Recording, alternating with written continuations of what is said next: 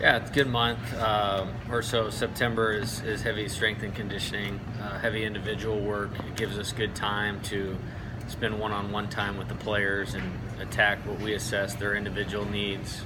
For the new guys, just getting them adjusted to life in our program, life at University of Arizona. And then we started fall practice last Friday, and we're into our 45-day window. Had our first intra-squads last weekend, and off to a good start. A lot to feel good about in terms of players with successful experience within the program, and hopefully some new players that will mesh with them well, and ability and chemistry and those types of things to get us off to a good start. How soon can you see the progress from the offseason with a lot of guys?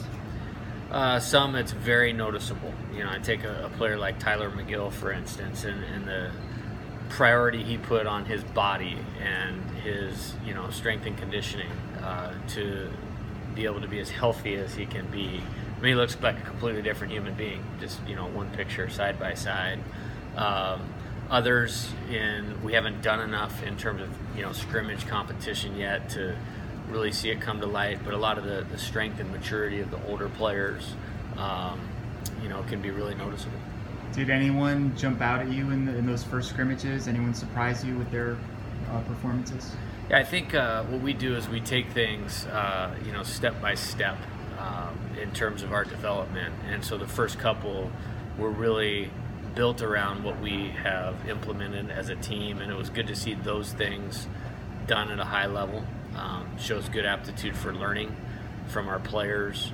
I believe the guys that you're all familiar with look like the guys that we've known them to be in terms of Alfonso Rivas, Cal Stevenson. I mean, they went like a combined 11 for 12 on the weekend or something like that, which was great to see. I think having most of our team healthy, it allows us to do a lot of different things, try some guys in different positions and those sorts of things. So really the focus right now is not necessarily on a particular player or roles or any of that, but it's learning our process of building the right player and the right team, and we kind of keep it there for now. Having had a couple months now, few months since the end of last season, how do you view the type of year that you guys had last year? It was a great year. I mean, to win 38 games, to have a good standing in the Pac-12, to be the only team in the Pac-12 in the NCAA Tournament each of the last at least the past 2 years, is a great accomplishment. And it's something we take a lot of pride in because of the strength of our conference, the number of good programs.